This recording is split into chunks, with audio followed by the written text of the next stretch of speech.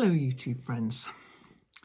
I wanted to make this little video yesterday because depending on what calendar you're looking at, it's midsummer. And today then is the 20th. Today's the 20th of June. Right there in the middle of the year, the longest day, the shortest night, unless you're in the southern hemisphere. And then it's the shortest day and the longest night, which means for you guys, it's starting to get nice again. So greetings to you people in New Zealand and Australia and the southern hemisphere. Argentina, what's it like down there at the minute? Well, anyway, up here in the northern hemisphere, the sun is shining today. And I wanted to make this video yesterday in the garden, but it was torrential rain all day, which means that the green is unbelievably lush and verdant. It's really, really amazing out there. So I had a little look round. I didn't really point the camera much at the weeds, because lots of weeds, but I did find some beautiful scented flowers. The clematis is just going over now. It's beautiful, absolutely gorgeous. But the rambling rector, or seagull, whichever name you call that one, the white rose that's just by the back door here, and also by my bedroom window. So that if I open my bedroom window, and at this time of year it's always open, the scent of it wafts into the bedroom, which is really nice. But then I have this plant that is called, I'm going to get all sort of technical on you now, it's called the Hydrangea petiolaris. I don't really know that many plant names, not really, but the petiolaris is one that I particularly know because there's a programme in the UK called Gardener's Question Time where, on the radio, where people ask gardening experts questions. And I remember years ago, somebody said that it's a very formulaic programme. Hello, my name is Julie, and I'm from the Christendom Gardeners Club, whatever it is. And they ask a question. Well, this time this woman said, I want a hydrangea petiolaris. When should I plant it? And the answer came 20 years ago, which I thought wasn't a very helpful answer. However, 20 years ago, I did plant a hydrangea petiolaris against that wall. It's entirely in the wrong place. That plant really likes to be in the shade, and it's in full sun there. My fault. I bought it on a whim. Would you move your tail out? Thank you. This is the sick cat. Look at her. She's great, isn't she? Prudence. The not very well cat. It's looking good to me. Anyway, it's absolutely beautiful at the hydrangea now. It's got these beautiful blooms with tiny, tiny little sort of secondary blooms in them. Amazing. The elderflowers are just starting to flower with me. I'm quite far north, and I've been seeing here and there on various vlogs and blogs people saying they're making elderflower champagne or elderflower cordial. My elderflowers have been in tight buds up until about 2 days ago. They're just starting to open out now, and they'll be in full swing next month probably. The dog rose and the guelder rose in the hedge. That hedge was planted maybe 7 years ago as little plants. 2 friends of mine and my daughter Martha came, and 4 of us planted that hedge together. So it's got quite happy memories for me putting that hedge in about 7 or 8 years ago, because it was a mess out there. And these people came and helped me do that, and it was absolutely lovely. Well, the hedge has grown so much now that the last time my daughter was here some time ago, she said, we'll have to lay that hedge again in the spring, Mum. Laying a hedge is a very particular thing. That's to manage hedges, because most of the hedging plants in there would want to be trees. But if you are a farmer and you want to make stock-proof fences for your cows and sheep, then you would lay the hedge especially hawthorn and blackthorn and prickly things like that. But this hedge has got guelder rose and dog rose in it, and it's got it's got, what's it got in it? Hazel. Oh, hazel's coming really well. There's a rowan in there. Now the rowan, that's interesting because the rowan's had all its white berries, its white fruit. The rowan's had all its white flowers, and now I notice it's actually the berries are setting. So the rowan berries will be setting, and they'll be coming red soon, which is like the first sign of autumn. Red rowan berries. But we're not going to talk about autumn. No, we're going to talk about summer, midsummer. It's just glorious out there. I also put a little picture in of the, I wonder if you remember me planting the lettuces when they were tiny, when they were this kind of size. Well, they're massive now. It's going to have to be lettuce every meal, lettuce soup, lettuce in smoothies, lettuce everything, because the lettuce is just taking over that whole raised bed there, which is brilliant. So it was nice to have a little look around the garden this morning. By the back door, I call this one the back door. That one's back door, I don't know. By this door here, there's a spirea, which has got those beautiful white cascades of flowers. Stunning. Big fuchsia by the window here, which actually does block out a lot of light, but it's lovely. So it gets to stay. There's a lot of growth there that needs to be seen to and clipped back, but firstly it's time, and secondly it's beautiful. So I've had a lovely little look around the garden this morning, which I'd hoped to do yesterday with you for midsummer.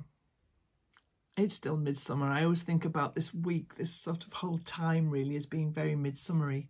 And I'm reminded that last year I went to the Druid Stone Circle the day after midsummer. So maybe I'll put a link to that video, because I went to the watermill and had lunch, didn't I? And then, that's right, I got up very early in the morning and then I went back to bed. I'll find that video, I've just remembered it now. But I drove over to Cumbria and went to the Druid Stone Circle, which I'm not going to do today. I'll just look at that video and remember that. Okay guys, so there is a reason for posting today on a Saturday rather than a Sunday, because we're going to do a shop update, Rita and I wanted to come on the YouTubes here and tell you about it. But before I do, I just want to talk about the video I put up on Wednesday, which was called, what was it called? Supporting Local Causes. And it was a video about me trying to reduce the amount of things I own.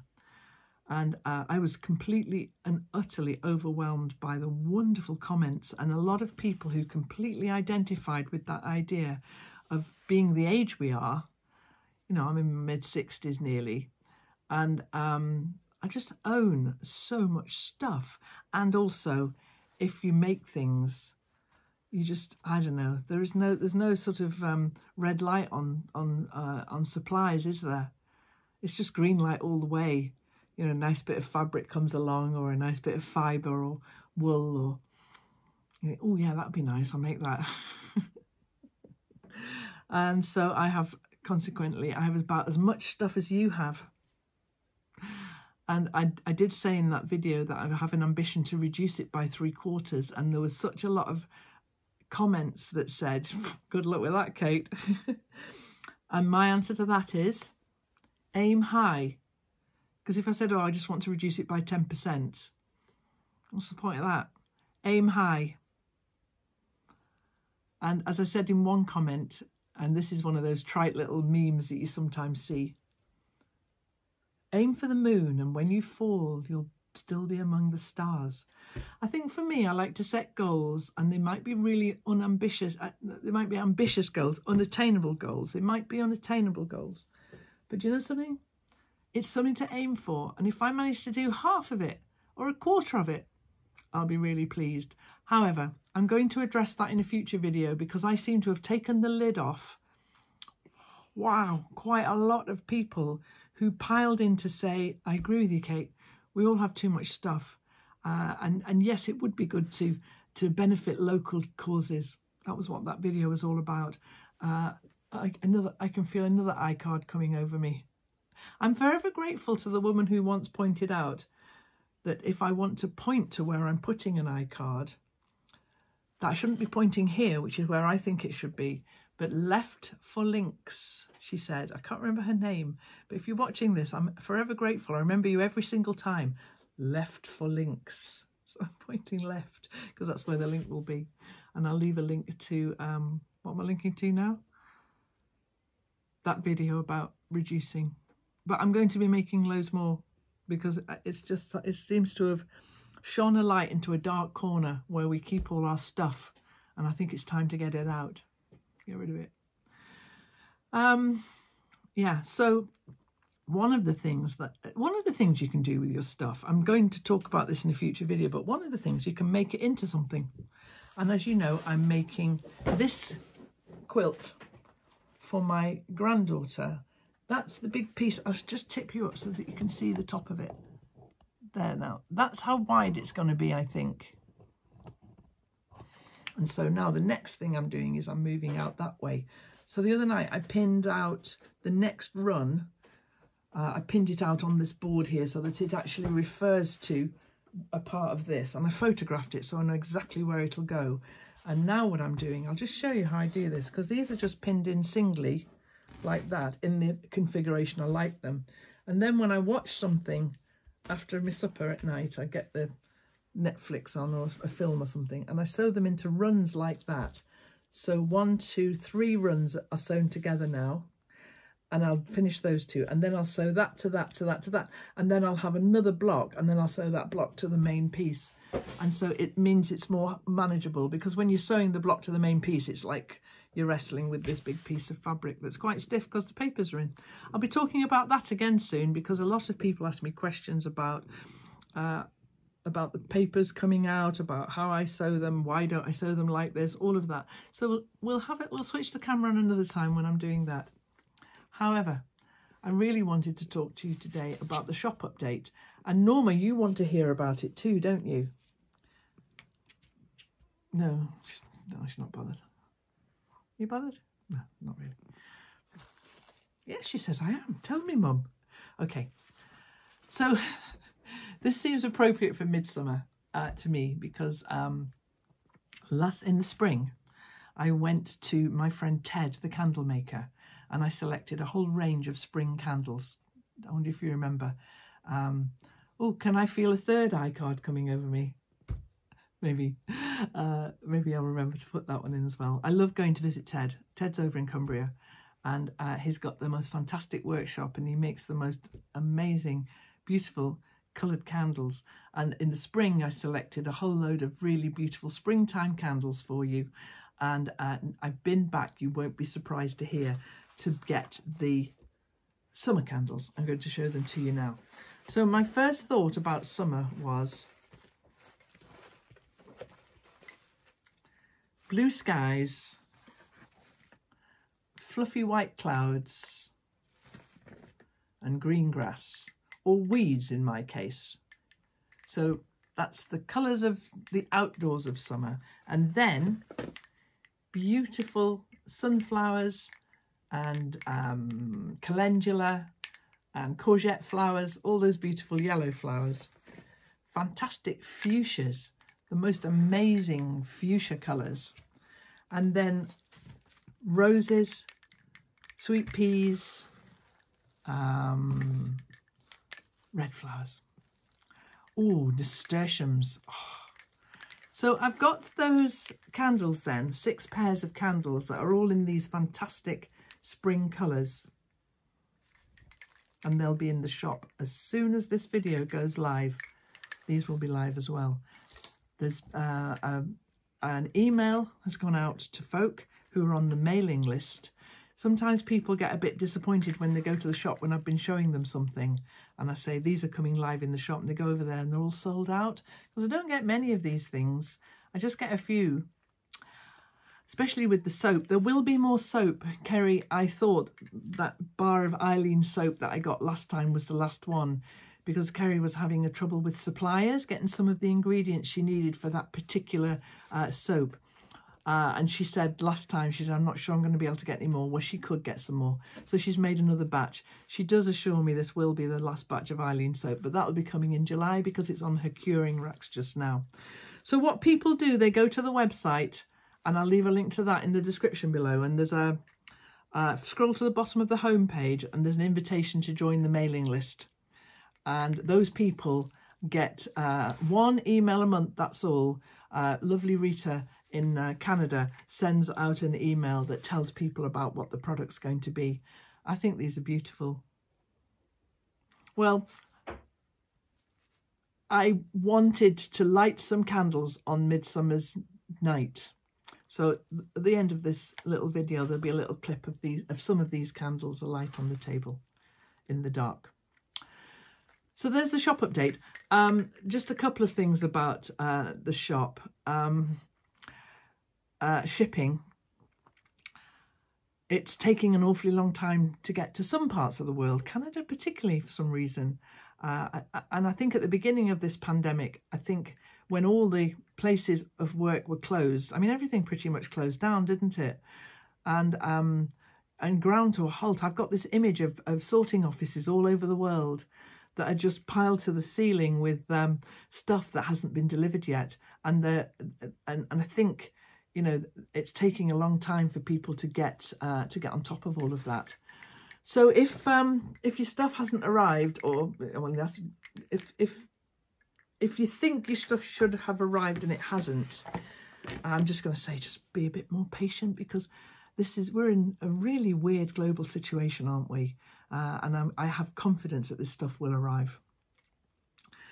Anyway, these are going to go in the shop then. And one more heads up, tomorrow night. Now, today's the 20th. Usually over on Patreon, I do a live stream at the end of the month.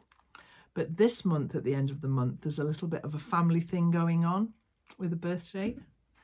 And we're probably going to have a Zoom chat or something. And so I won't be available to do the live stream on the day that I normally do it. So I'm doing it this Sunday instead. I've explained to you before why I do the live streams on Patreon. There are fewer people. I don't have to appoint moderators. And so I have explained, and I do apologise every time for people who don't feel like they want to join us. Questions are coming in now for people who want to be on that live stream. And that's going to be tomorrow night, which is the 21st of June 2020. If you're watching this in 5 years' time, I've done it. And it's going to be at 8 o'clock British summertime. So if you want to pop across and join that $5 tier, you can put your question in the live stream. I collate the questions about an hour before the live stream, so even quite late questions get included as well.